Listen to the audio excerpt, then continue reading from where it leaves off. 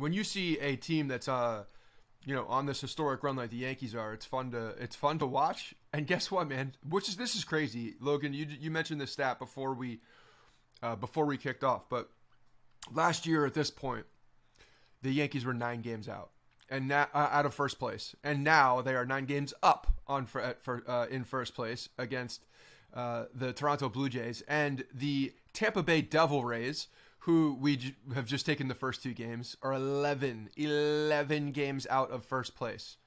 Wild stuff that's happening this year with this team. They're winning games every type of way. I was looking this up yesterday.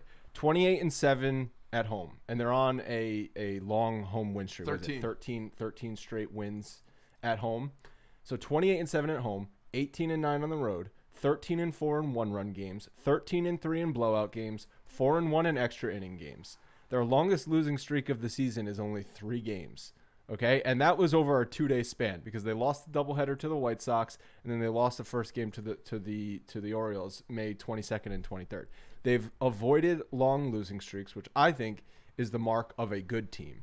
Like, you're going to lose games, that's baseball, Susan, but don't go into extended tailspin losing streaks, and they have not done that.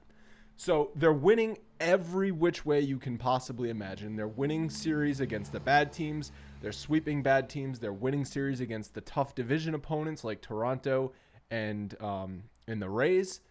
And they're on a historic pace for like 119 or 120 wins. That's never happened before.